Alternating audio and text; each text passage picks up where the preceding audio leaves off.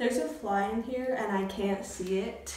Oof, it's making me very upset. So if you hear a little buzzing in the background, I'm sorry. Okay, so we're finally at the place where I get to post the next part of Joanna's wedding dress, which is, as you can see behind me, the golden petticoat. This project was largely inspired by Bella May's Cinderella petticoat. Obviously, it's a very scaled down version of Bella May's designs because that is a huge dress, and I think that although it's beautiful, it's impractical to wear in real life for the most part. So I used a lot of the concepts that Bella May talks about, such as fishing line hems in both the ruffles and the hem of the skirt, as well as the circle skirt with just the ruffles on the end, which is just generally a more Victorian style of petticoat. This was a pretty fun project, to be honest, because I felt like it wasn't too overwhelming. With the bodice corset mock-up part of this project, I felt like that was uncharted territory for me because I've really only worked on Regency dresses, which don't have that much shaping to the bodice, so that was a little bit more stressful for me. I kind of get how skirts work. Obviously, this is a pretty simple skirt, so it was just kind of easy to chug along. Obviously, I did hit a few hiccups. One example is that this fabric is extremely delicate, so every time if it was slightly off or you could tell the machine hit a thread directly on, it would create little holes that I later had to iron out, and it still isn't perfect, but ultimately in the end nobody is going to be seeing this petticoat on the outside, so those tiny little anomalies won't really matter. But I don't think I should bore you much longer with this intro, and I hope you enjoy watching me try to craft this. Just honestly, it's gorgeous. Like, I love the color of it.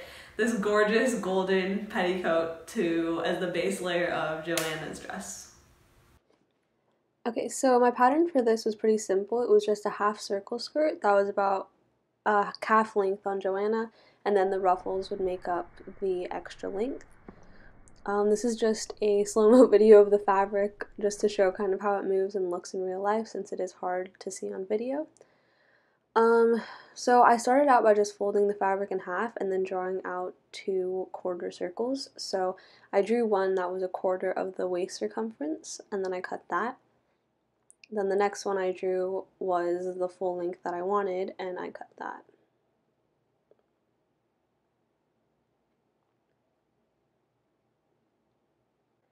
Next, I cut all the ruffles, so I just folded the fabric over a bunch of times so it would be less cutting.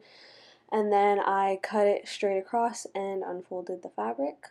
Next, I cut the waistband, which is just a simple strip that was 3 inches long. So those were the pieces that I had at this point.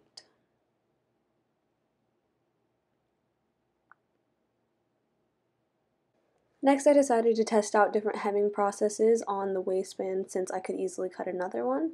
I tried to use my rolled hem foot on this because I thought it would be easier, but it turned out that this fabric was so delicate that it ended up not really working out too well. It didn't look neat and it started to tear up the fabric. So I decided to just iron the rolled hem into place and pin it, and then sew along the edge.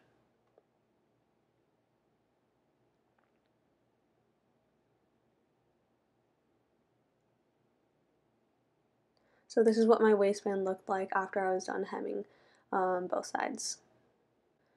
Next, I decided to iron my major skirt piece flat because there was a lot of wrinkles in it from being folded up, and I just didn't want to have to deal with that. Next, I ironed a little rolled hem into the waistline, the shorter end, I guess, of the skirt, and I pinned that all into place.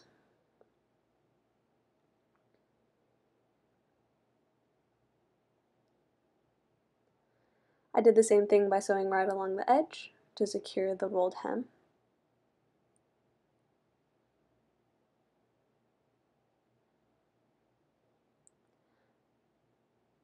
So then I had both sides of the waistband finished and the top of the skirt, and then I just needed to do the same process on the bottom of the skirt.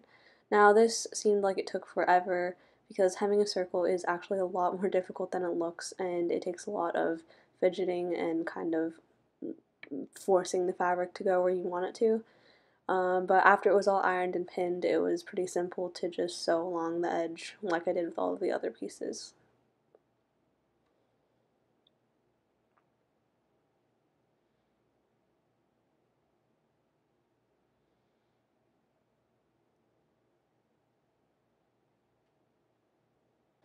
After I had done a rolled hem on the top and bottom, I hung it on my dress form to make sure it was the right length, and it was.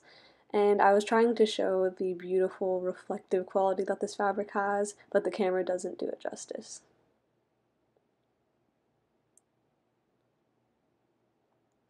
So I just decided to take a break from the actual skirt and go ahead and sew all of my many pieces of rectangles together with French seams.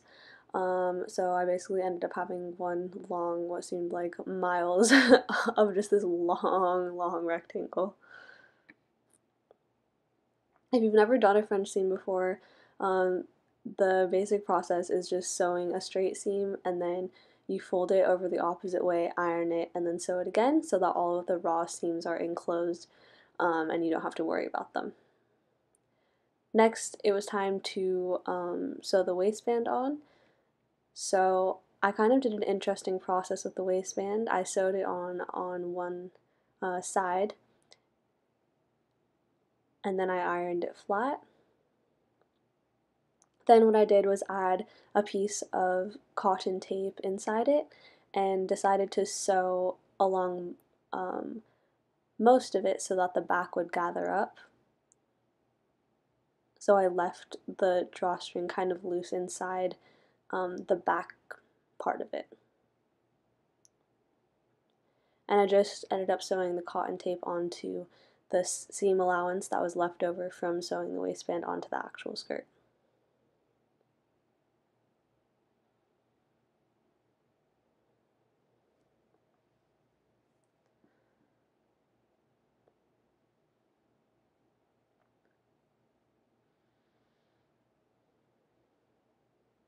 So this is what it looked like at this point. The next step was to fold the waistband over all of the cotton tape and then baste it into place. I decided to baste it.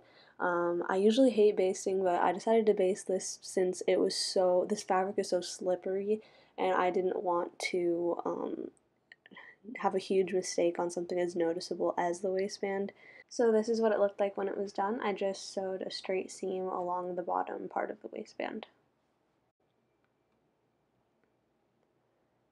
And then in the back it did turn out well as a drawstring, so the front will stay nice and flat while the back can gather up to fit.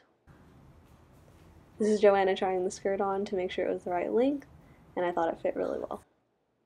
After that, it was time to move on to hemming the ruffles with a fishing line hem. So a fishing line hem is just a rolled hem with the thickest fishing line I could find kind of shoved in there when you hem it. So this creates a stiffness to the ruffles and really helps to hold out the skirt and give it a really nice body.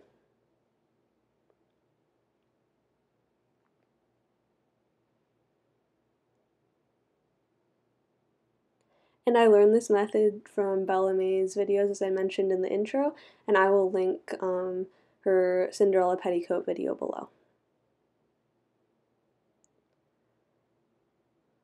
After I did that, I just zigzag stitched the top edge of this long, long thing of ruffles, and then I used my machine set to the lowest thread tension to put a gathering stitch in the top of the ruffles.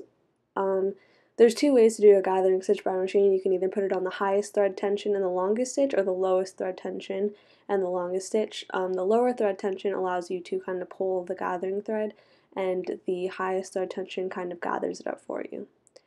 So I pulled the gathering thread, and this took forever to adjust. What I did was mark out corresponding points on the skirt and the ruffles, and then I pinned those corresponding points together and kind of just free-handed the rest down and spent forever sewing these ruffles into place. This took so much fidgeting and I messed up multiple times. It was a very frustrating process, much more so than I expected, and it was much harder than the rest of the assembly of the skirt.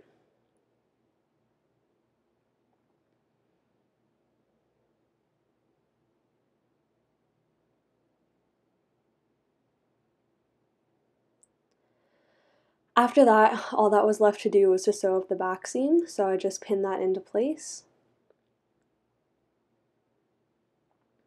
and then sewed it up. And my last little bit to do, I decided to overlap the ends of the ruffles and French seam that last little bit that was left open together so that it would match the rest. So this is the finished product. It has a very Victorian, late Victorian feel to it. The drawstring ended up being a great technique, so it's adjustable and it gathers up nicely in the back. I do like dresses that have more of a more body in the back than the front because I feel like it gives a really nice shape.